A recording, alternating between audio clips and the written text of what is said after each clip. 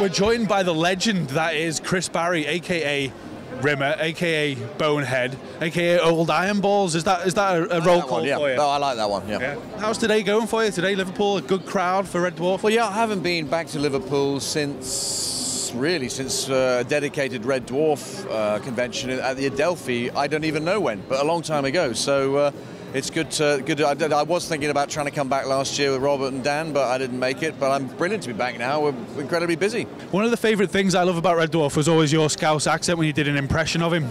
Could you give us a little blast of? But just an impersonation of Craig. It's sort of like this. It's sort of always tired, like, you know, when they're doing this sort of stuff. Hey, Rimmer. And so it goes on. And also, a lot of people might not remember that you were one of the founding voices on Spitting Image. What were some of your favourite characters that you did back in the day on Spitting Image, Chris? Well, back in the day, my favourite characters were, they're the ones that I sort of brought to the show, which would have been extraordinary, the late, great David Coleman, 1-0, no, it's come out again. And, of course, what's my name again? Ronald Reagan. Well, it's been quite remarkable to meet you, sir. Thank you very much. Extraordinary. Yes, thank you very much, Chris. All the best, Jay. Right, and here we are, we're joined by the amazing Danny John Jules. Ow! With a pair as well. Yeah, he's keeping his 5 a day going. Danny, how are you finding this here at Liverpool, the Comic Con? How's it going for you? Yeah, good. I always have a good time when I come to Liverpool Comic Con.